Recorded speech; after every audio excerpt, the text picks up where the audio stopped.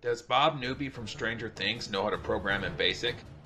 When looking at Bob's code, it does look pretty solid. The for loops are correct, and the syntax itself is correct. However, lines 60 and 70 are a little skeptical because it does call a method or function that I'm not aware of, but Bob should know the system better than I do. However, there is a critical error on line 90 where end is. That will end the program, which unless the password is 0000, it will not work. He actually needs an end if statement.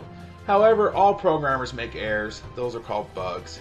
But I do conclude that Bob Newby, even though he made a newbie error, does know how to program in BASIC.